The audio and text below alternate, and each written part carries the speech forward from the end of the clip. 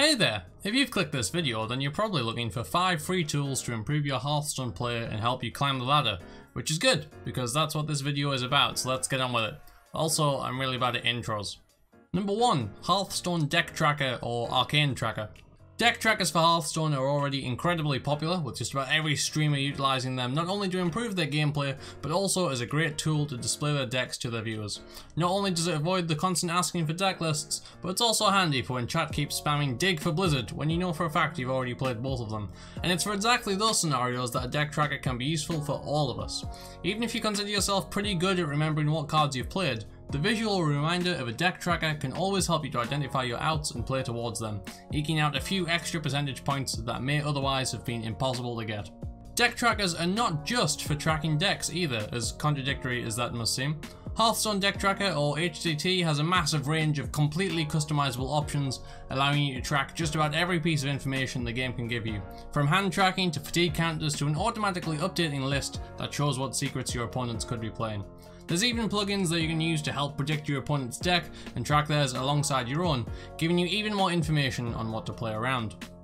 As previously mentioned, Hearthstone Deck Tracker is almost definitely the best choice on PC. It's also available for Mac but has less functionality. As for Android, there's Arcane Tracker, which I haven't tested myself, so I can't personally vouch for it, but I've read good things. And iOS players, sorry friends, but due to the way that iOS reads game files, there's currently no confirmed working deck tracker apps, and anything that tells you otherwise is probably a scam. Looks like it is pen and paper for you. Number 2, YouTube or Twitch. These two platforms are similar in that they both offer great Hearthstone video content if you know where to look, but they differ massively in the style of that content. While you can find both live streams and recorded VODs on YouTube, the biggest advantage of it is its potential for clear, concise, and considered content. Video guides, deck showcases, gameplay tips, and so much more are available if you know what you're looking for. Just started playing a new deck and you're wondering how to get the most out of it? Look up some guides and gameplay videos from the pros of that deck specifically. Want to make sure you've got the basics down? Look up Hearthstone tips and tricks videos. Find content creators that you like, subscribe to them, and watch their content regularly, and almost through osmosis, you'll find yourself becoming a better player. Now, while Twitch streams do not generally have the same laser focus that a YouTube video can have, their key benefit is that they are live and interactable. In general, streamers love it when you come into their chat and ask them questions about the game. If you're looking for any kind of advice, from general to deck/matchup specific, Twitch is a great place to get your questions answered in a very immediate fashion. Quite often, however, the chat of the bigger streamers like Crip and Harfu move way too fast for your question to get noticed, so scrolling down to some of the smaller streamers who are still consistently hitting legend can be a good way to ensure that your questions gain visibility and that the advice you're given is at least somewhat reputable. Number 3. Reddit and r/competitiveHS. It amazes me that people aren't using Reddit as a resource more often. Dubbed the front page of the internet, and rightly so, Reddit is a fantastic tool for many communities and Hearthstone is no exception. While the main Hearthstone subreddit is a hub for casual and experienced players alike, for the win rate oriented card slinger it's r/competitiveHS that you'll be looking for. From guides on the most popular decks to spotlights on under the radar off-meta hits, as well as excellent and thorough discussion on every aspect of the game, r/competitiveHS is a fantastic hub for anyone approaching the game with a view to win as often as possible. However, word of warning, there's no barrier to entry for the subreddit, so although everyone shares the same goal, at least for the most part, there's no telling how successful any user might necessarily be without proof of their win rate. Take opinions with a grain of salt and weigh up the validity of a comment for yourself without blindly trusting other people. I guess that's just good life advice anyway. Number 4. hsreplay.net and Vicious Syndicate. I've put these two together because they're both websites that read data on Hearthstone matches and compile it in different ways. There's other sites that do this too, but these are the ones that I would trust the most and find the most useful. Let's break down what you can do on these sites and how to make them work for you. Firstly, these are great places to find meta decks to play. The lists found on these websites have been tried and tested, proven to work with their win rates published right by them. If you're not much of a deck builder like I'm not, then this is a great place to find lists to play. Secondly, they both give a very clear picture of what's being played in the meta and which decks are the strongest through their tier lists. You can use this information not only to find decks to play, but also to figure out what decks you need to beat in order to succeed.